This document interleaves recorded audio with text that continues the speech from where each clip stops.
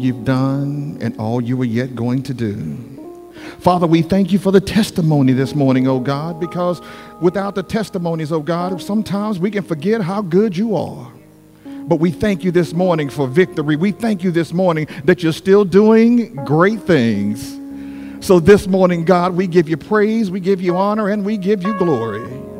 Lord, as you show up right now during this time and during this hour, we ask, oh God, that you would speak to us, your people. That you would give us a word from on high, oh God, a rhema word that sparks change, a rhema word that changes our perspective, a rhema word that takes root in our souls, oh God, so that we may not leave here the same way that we came in. So Holy Spirit, have your way this morning. Show up, show out, and show yourself strong. Bless us, great God. In the name of Jesus, Father, we pray this morning. And God, this morning, I pray, oh God, that you would use this feeble preacher one more time, that you would have all the glory, all the honor, and all the praise, that you would hide me behind the cross, oh God, and let them see you and not me. Now, Lord, I surrender. Take my mind and use it as you will. Take my mouth and use it for your glory, that your people may hear a word, oh God, that it may fall afresh and brand new on each and every last one of us. In the name of Jesus, we pray this morning, and we all say amen and thank you, God. Amen. Good morning, Word First family. I'm so happy to be back. Amen. Mother Nelson, we just need to give you the mic so you can go ahead and finish, and I can give the benediction, because that is really appropriate this morning of what God has done in our lives. There's a word from the Lord this morning. If you have your Bibles, if you would open your Bibles to the book of Matthew, Matthew 14, starting in verse 22. Matthew 14, 22. Choir, you did awesome and phenomenal. Thank you so much for all you do. Amen. Matthew 14, starting at verse 22. If you have it, say amen. If you don't, say wait for me. All right. If you're able to stand for the reading of the word, would you please stand in reverence for the Lord? I'm going to read this morning from the New King James Version, and it reads thusly. Immediately, Jesus made his disciples get into the boat and go before him to the other side, while he sent the multitudes away. And when he had sent the multitudes away, he went up on a mountain by himself to pray. Now when evening came, he was alone there. But the boat was now in the middle of the sea, tossed by the waves, for the wind was contrary. Now in the fourth watch of the night, Jesus went to them walking on the sea. And when the disciples saw him walking on the sea, they were troubled, saying, "It must be a ghost."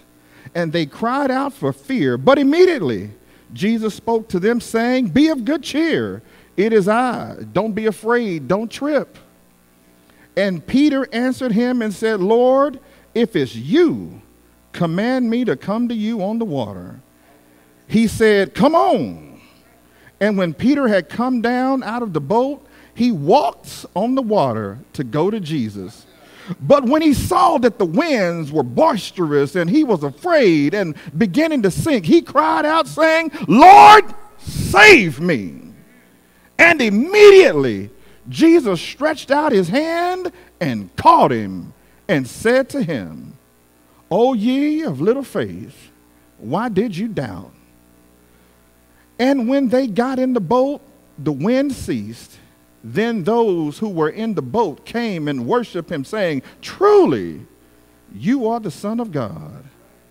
May God add a blessing to the hearing of his word. For a few moments with your prayers, I want to put a tag on this text. And if you would shout the title to your neighbor, "Neighbor, oh neighbor, I still believe in miracles."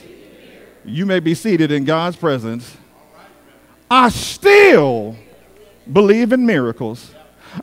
Mother Nelson just came and gave the introduction that she just told you in no uncertain terms, without fear of contradiction. Mother Nelson stepped to the mic and told you, she recounted, she reflected, she rejoiced, and told you that she still believes in miracles, not because of what somebody else said, not because of what somebody else thought, but because she's walked it out, she's felt it, she's seen the hand of God in her life. life, but not just in her life, in her son's life, in her grandson's life, in her daughter-in-law's life, and in her life. She still believes in miracles. Oh, and I got a funny feeling and a sneaky suspicion that she ain't the only one. There are some more people in the house this morning that can testify, I still believe in miracles. And if you're in Word First this morning, one of the things you need to take from this service is that if you don't remember nothing else in the sermon, you need to remember that God still works out miracles. I love that this morning. God still makes miracles happen. I just moves my soul. And when Mother Nelson was talking over there, I just got quickened in my spirit, because when you're preparing for a sermon, when you're writing a sermon, one of the things you really ask yourself, and if you don't believe me, ask your pastor after, you really ask yourself, God, am I really hearing from you? I really want some confirmation. And as I sat there and I heard her testify, God gave me confirmation. She said, I still believe in miracles. I love that this morning. It was a few weeks ago that I was actually volunteering at the food bank and everything, and we're stacking groceries. And while we're there and we're stacking groceries for homeless and the helpless people, we're helping them out. And the lady, the few people that I was working with, they knew I was a preacher because we were talking about nothing but the word. We were talking about giving back. We were talking about serving. And as we talked about serving and talked about the word of God, a lady came up to me afterwards and she says, hey, could you speak to my friend? Could you help my friend out? She's been going through some turbulent times. She's been going through some issues in her home, some issues in her life, and now she feels that she is helpless, she is hopeless, she feels looked over, least left out, and she feels defeated and depleted, depressed, stressed out, tore up from the floor up. Would you talk to my friend? Sister, I would definitely talk to your friend. Where is she? So she takes me over here to another sister. And I said, oh, I met her when I came in. I would love to talk to her.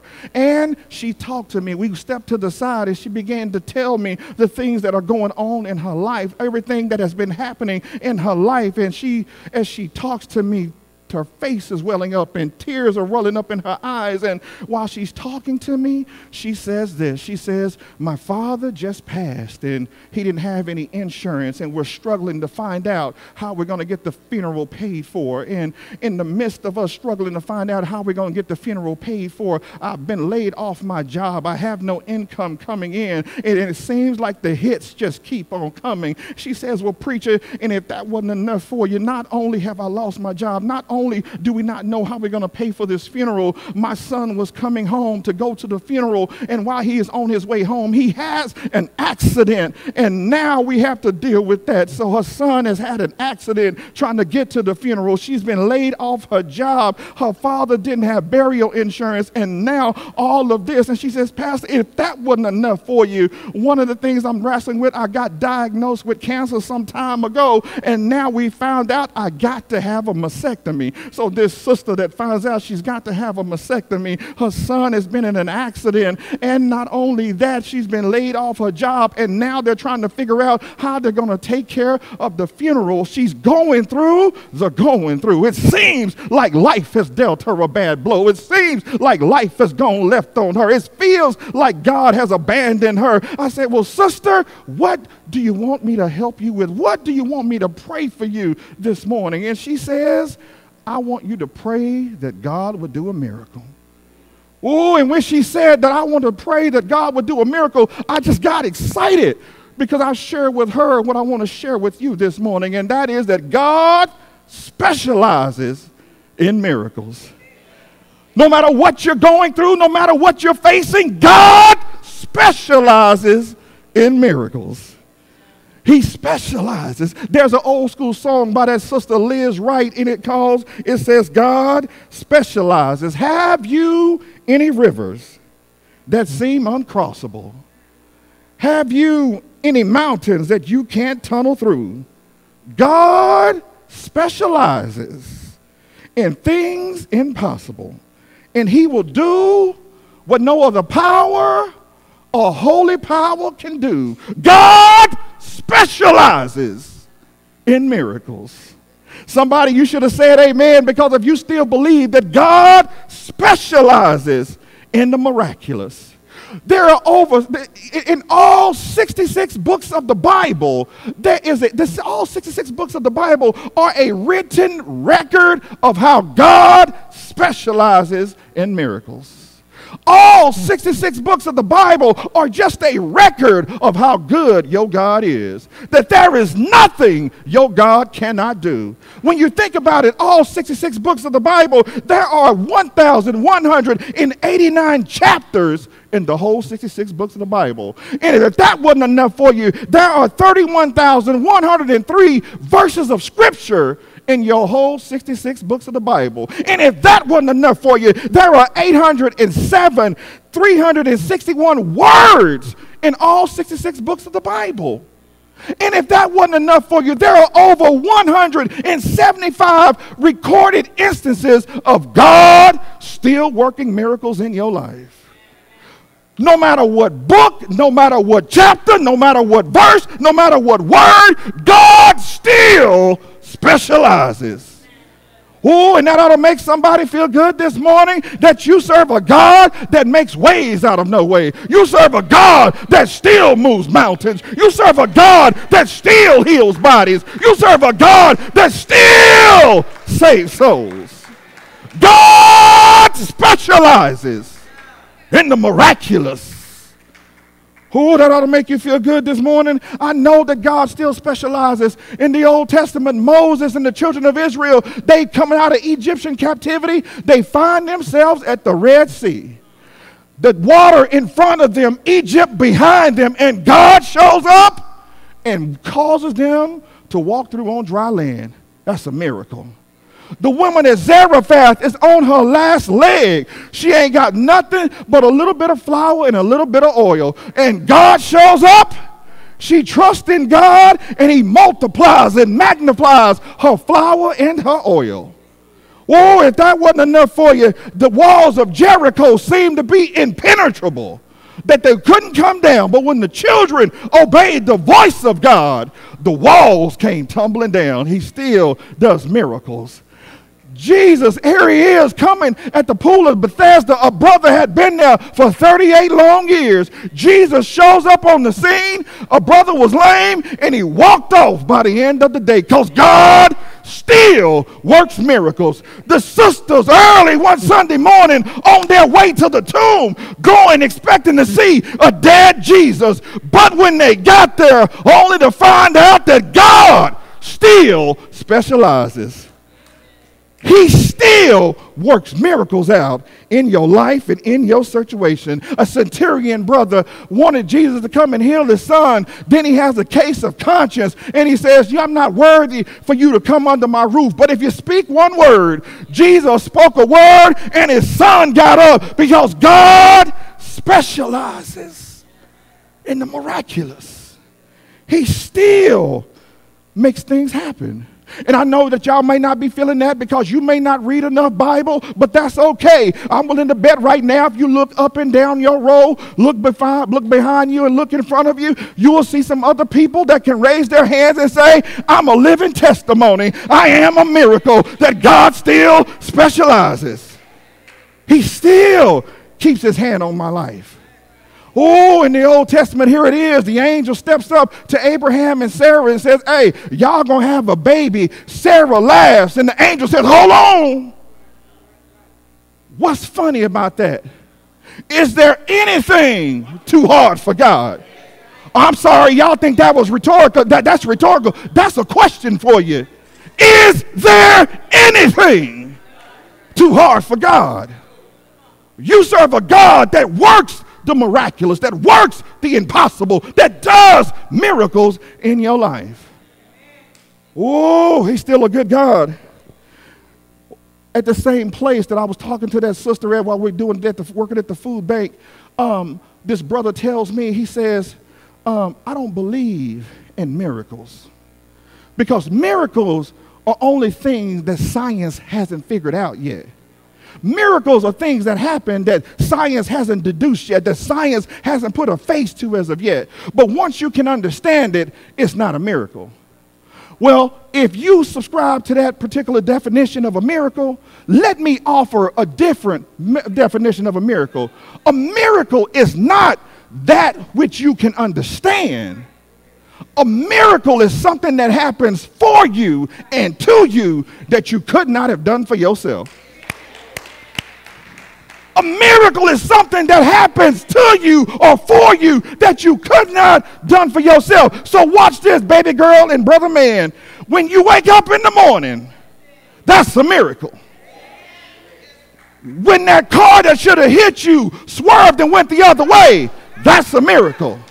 When your child comes home from school after a good day at school and walks through the door safe from all hurt, harm, and danger, that's a miracle. A miracle is something you couldn't have done for yourself. Oh, I still believe in miracles. That's a miracle. When you can't do it for yourself, but God shows up and does it for you anyhow. You ain't got to earn it. You ain't got to just beg, borrow, or steal for it. You ain't got to lay up with nobody to collect it. A miracle is what God does in spite of who you are. Can I push it? Not only do we serve a God who performs miracles, we serve a God that enables miracles.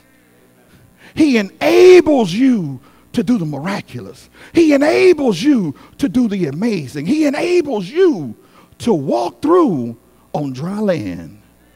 He's an enabler. Here's the thing. When you get serious about your walk with God, and when you get serious about getting close to God, he will enable you to do some things that you never thought possible.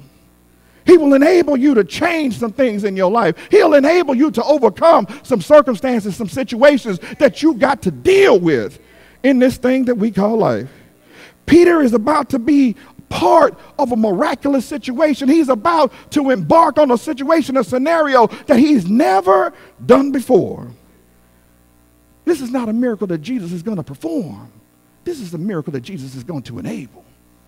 Jesus performed a miracle when he fed the 5,000. Now, from a theological perspective, he fed 5,000, your Bible says. Ooh, would y'all believe me if I tell you that that's inaccurate in Scripture? They only count 5,000 because they're talking about the brothers. But when you factor in the women and the children, the number expands to maybe 15 to 17,000. Ain't it a shame when you cut out the women and the children? Because we are all partakers of the goodness and the glory and the grandeur of God. He's about to perform a miracle to enable Peter to do something miraculous. The first step of the ingredient of a miracle is you got to have enough faith and trust to believe that the Lord is with you no matter what you're going through. Or the first thing, point number one, you got to have enough faith to believe that the Lord is with you no matter what you're going through. Look at what's going on in the text. Here it is. Let me give you a little bit of background so you don't miss the breakdown, and give you some content so you don't miss the context of the scripture. They find themselves having revival. In the midst of this revival, they've been working all day, toiling all day, serving the kingdom, serving God's people. And by the end of the day, they are tired. Matter of fact, take the R out. They tired. They done had enough of serving God's people. Pastor Gunn, don't say amen. They done had enough of dealing with God's folks. God, we done fed them, we done took care of them, and now they tired. Jesus puts them in the boat and says, hey, y'all go over to the other side, and I'm going to join you so shortly. He puts them in the boat. He sends the multitude away. He drops off to go to a mountain to pray by himself. Not only is he tired of the people, he's also tired of the disciples, because disciples can sometimes get on your nerve. Don't look at nobody. Look at me. Look at me. Sometimes disciples can get on your nerves. So Jesus dips by himself to a mountain to pray. And while he's there praying, The Bible says that the disciples in a boat, they encounter some winds, they encounter some waves, a storm shows up. They are tossed to and fro, back and forward, and it's dark at night, the fourth watch of the night, 5:30, 6 in the morning, and they are tripping. Can you imagine? Can't you see them in dead of night? This storm has showed up. This storm is tossing them to and fro, and these are fishermen, y'all. They used to the water, but the text says they were in fear. This storm has come out of nowhere. This storm has showed up. And the more they're rowing, they're not getting to where they need to be. And while they're rowing, they're wondering what is going to be the end. They're fearful and they're tripping. And the Bible says that Jesus comes walking on the water to them. And while they're tripping, while all this stuff is breaking up and going crazy around them, they see something in afar. They have a prayer meeting, and they decide, what in the world is going on over here? I don't know what this is. I don't know what that's supposed to be. And they all jump on one consensus. It's a ghost. It's a ghost. And ain't it funny that when problems show up in our lives, the first thing we do is we go to the extreme? When problems show up in our lives, we think it's the worst thing. When problems show up in our life, we automatically get apoplexy. We automatically get anxious. We automatically get fearful. And we begin to think the worst is about to happen. This diagnosis is going to kill me. The way he left me, I'm going to be broken. I ain't going to be able to make it. I ain't going to be able to sustain this. I got laid off, and now my life is falling apart. We always run to the extreme. But not one time do we come up and we think to ourselves, maybe God is at work walking on the situation. Not one time did they think and they thought, this might be God at work coming toward us. No, it's a ghost. The reason you got to understand and trust and believe that God is with you no matter what you go through and no matter what you're facing. You heard Mother Nelson when she testified this morning, when Pastor got up here and said, when Bradley got the diagnosis, he said, hey, I need you. Hey, this is going down in my life and we need to do something about it. I want to pray about this because I need to get God involved. There is something about making sure that you have enough faith that no matter what you're facing, no matter what you're going through, God has not left you.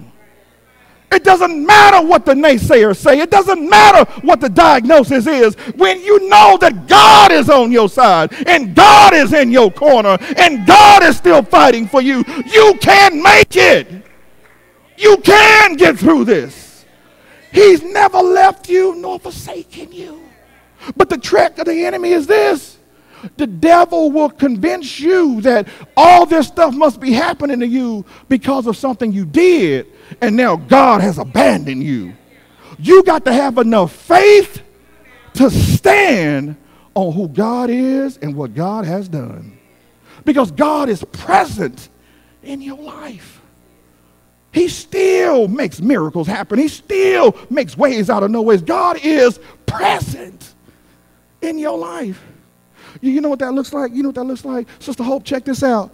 In this post-COVID society that we live in, the number one stat right now is truancy. Truancy is at an all-time high. You know what truancy is? When you don't show up or when you ditch school. My grandmother, when I was raised old school, and we raised Naya the same way. You may not get straight A's, but you will get perfect attendance. You are going to get perfect attendance. And when I came up, we got perfect attendance. And at the end of the school year, we got awards for perfect attendance.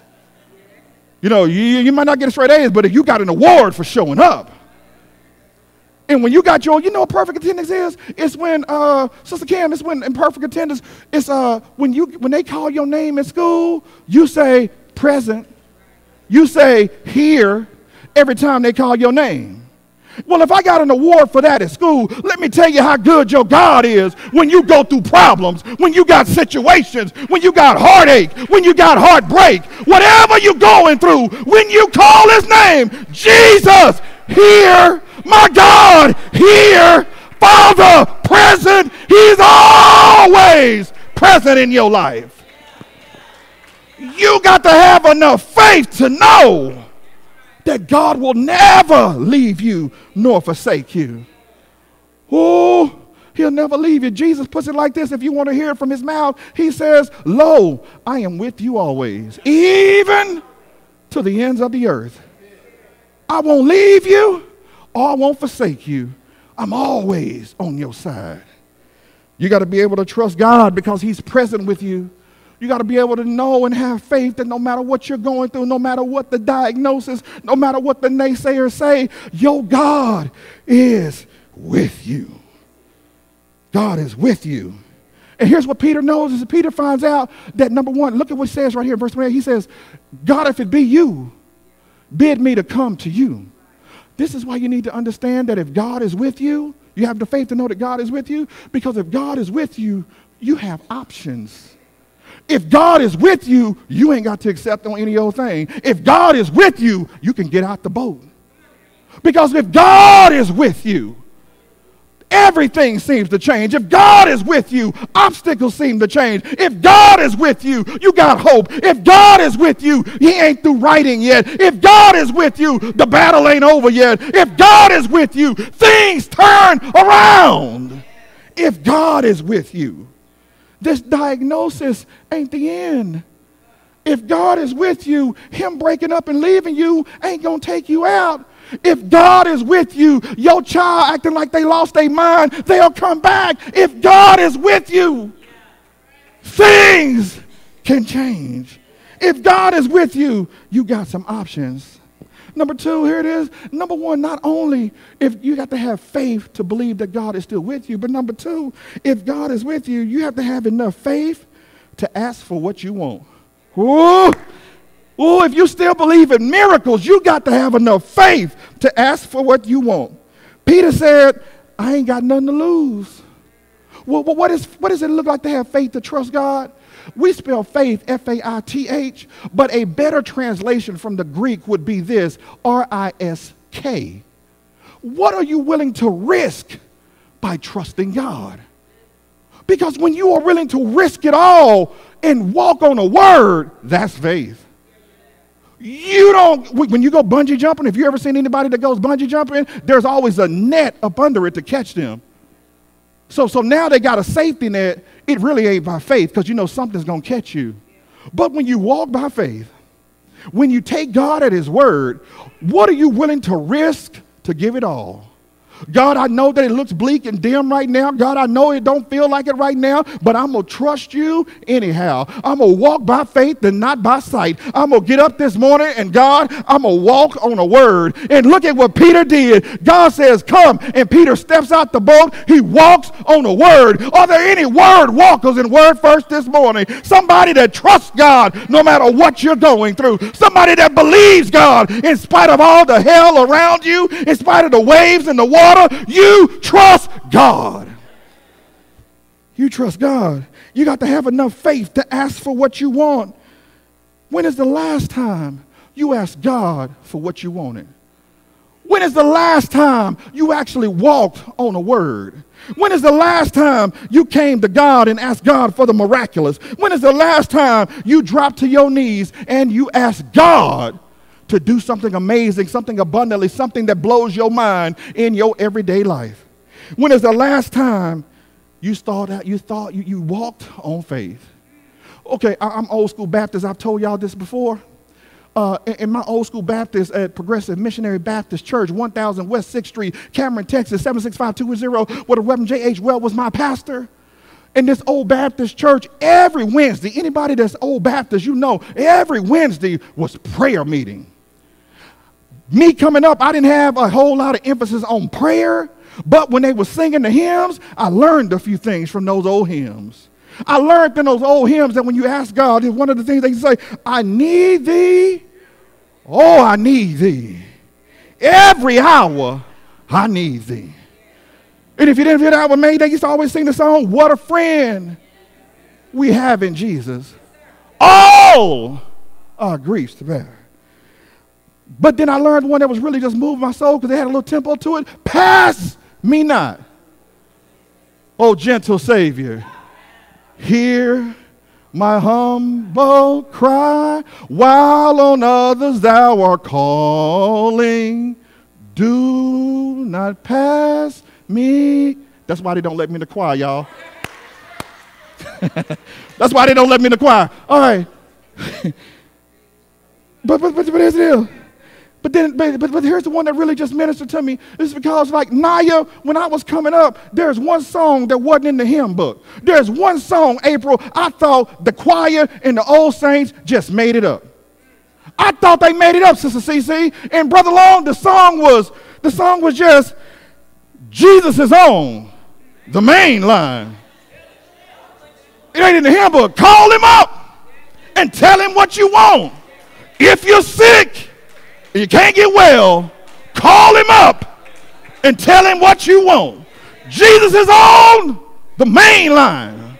This morning, word first, have you called him up? Have you told him what you want? Have you reminded him that you still need something? Have you told him? Have you called on him? Jesus is on the main line. Oh, that song just ministered to my spirit that Jesus is on the main line. But I get it. Some of y'all, you know what, y'all are at word first and just that word first. So y'all are smart people. Y'all sit under Pastor Gunn. Y'all are smart. So you're thinking, well, Pastor, well, preacher, let me ask you, if God is omniscient, he knows what I need even before I ask him to think it, why do I got to pray for it? If God is so powerful, he knows all my needs and all the promises are yea and amen, then why do I need to pray for it? Well, that's a good question. But here it is. Because the magnitude of your request exposes the depth of your faith. Oh, come here. The magnitude of your request exposes the depth of your faith. In other words, what you ask God for, Bradley, is determined on the faith that you put in God. The faith that you can trust God with. What are you asking God for that you're trusting God with? You're asking God to bless your children. Then why are you still worried about what they're doing? If you're asking God about your health, but you're still worried and you're not going to the doctor, the magnitude of your request exposes the depth of your faith. But here's the thing, the devil is quick to remind you that what you're asking God for is determined on how holy you are. That's what the devil does. That if you ask for it, you got to be living right. If you ask for it, you got to be doing good. That's not valid. That's not Bible. That's not Bible. God says, I'm not concerned about your worthiness. I'm concerned when you pray that you believe I got the power to make this thing happen. I'm not worried about you not being worthy. I'm worried about, do you believe I can do this? Do you believe I can make a way out of no way? Do you believe I'm still parting seas? Do you believe I'm still healing bodies? Do you believe I'm able to do some things in your life? Do you believe it when you pray about it? I love it. I love it. Mother, as pastor and Mother Nelson were giving that testimony and everything, look at what happened. Bradley knew where to go to get some help and some support. Because his faith, his help came. I may not be able to get a prayer through by myself, but I can get somebody that can walk alongside of me and pray with me and help me pray through this. The magnitude of your faith. What do you believe in God for this morning? Miracles. I still believe in miracles. I love it. What are you asking God for? Oh, I love this right here so we can get ready to go.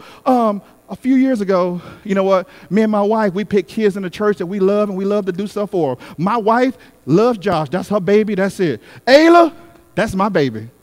Love me some Ayla. A couple of years back, Christmas time was rolling around in Oklahoma. It was cold in the city, y'all. But we were at church, and I asked Ayla, me and her mama, we were out there in the four-way, and I say, hey, baby, what you want for Christmas? Ayla looks at me. She looks at her mama, and her mama says, tell him what you want. Tell him what you want. He asked you, you tell him. Ayla looks at me, and she said, now I thought she was going to say maybe some money or something like that because I got money already cocked to give us some money for Christmas. She says, I want a Disney princess doll.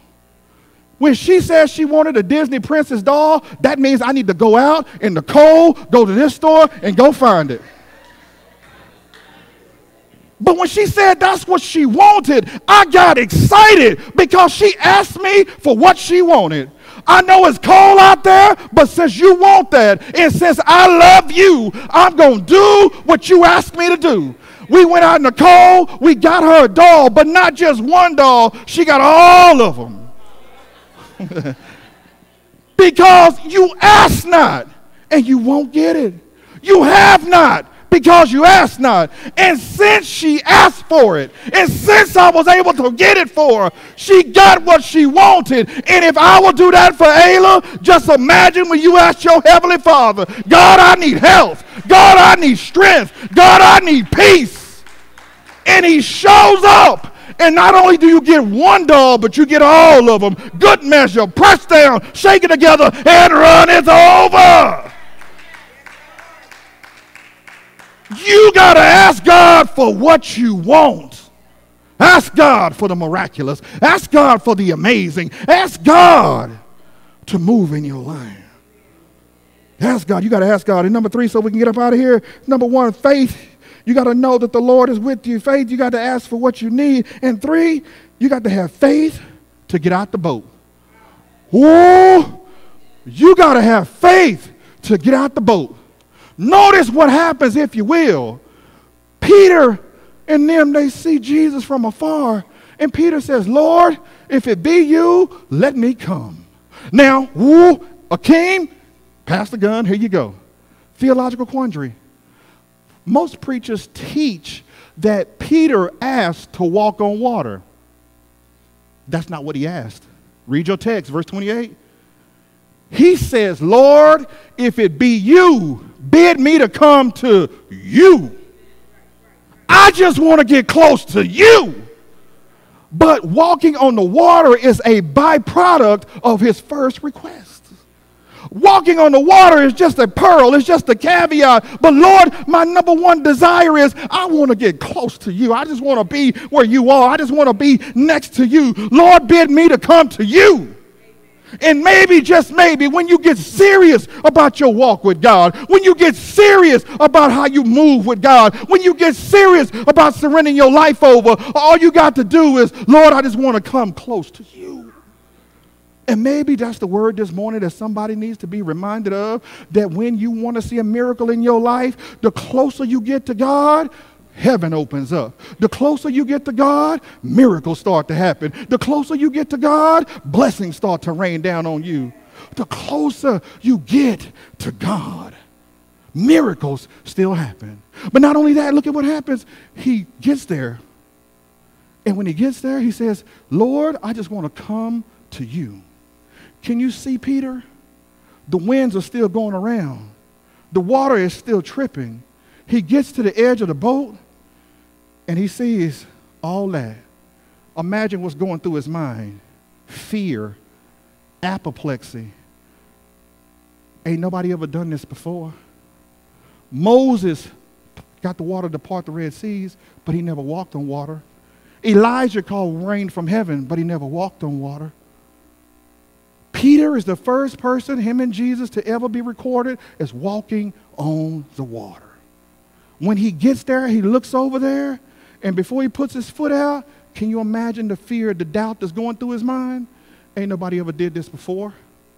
Nobody in my family has ever graduated college. This disease has killed my family members before. Why do I think that I'm going to be different since I'm the first one?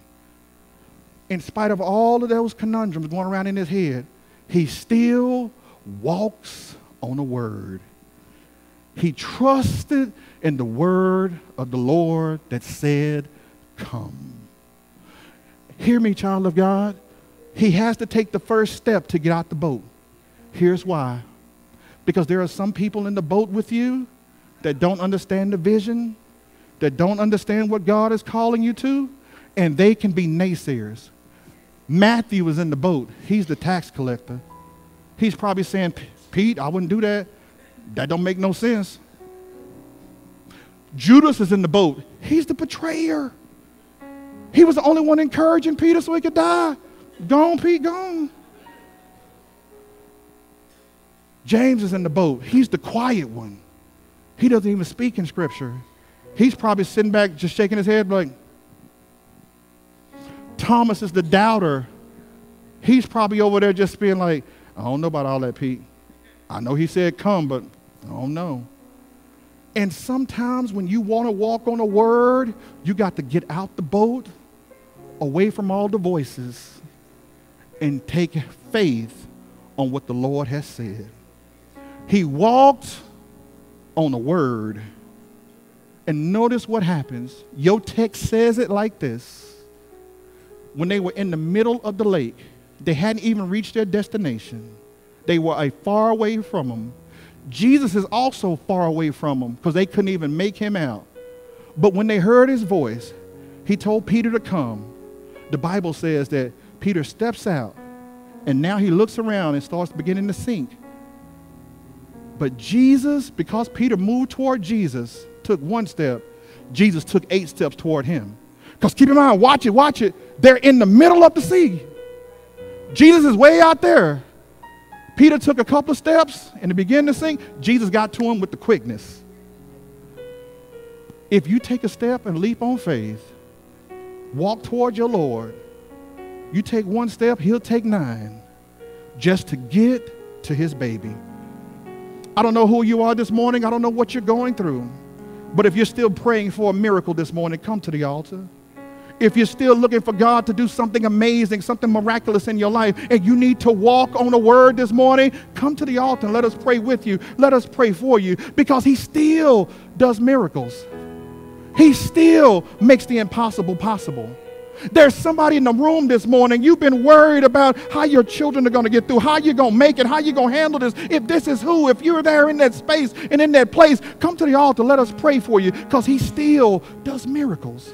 Sometimes you got to get out the boat, silence the voices around you, and trust in God. Maybe you just need a church home. You say, well, preacher, my deal is this. I've been led here, I've been fed here, but I've yet to make that thing official. If that's you, step up, step out, come on down. And we got people there in front that will pray with you and pray for you. Sister Gunn would love to be your first lady. Pastor Gunn would love to be your pastor. Make that thing official. If it's right, if it's right to be in church, and you know it's wrong to be outside of it, today is the day of salvation. Don't sleep on that, and don't make this thing go on longer than what it has to be. So trust in Lord this morning. Walk on the word. Preacher, my deal is this. I know what you're saying, but I don't want to be the first one, and I don't want to just put myself out there like that. Well, hey, you know, if you need something from the Lord, you got to open your mouth, because closed mouths, God wants to hear you articulate what you need and what you're going through. If that's you, come on down and let God bless you. Everybody from Word First, please stand. Pastor Gunn.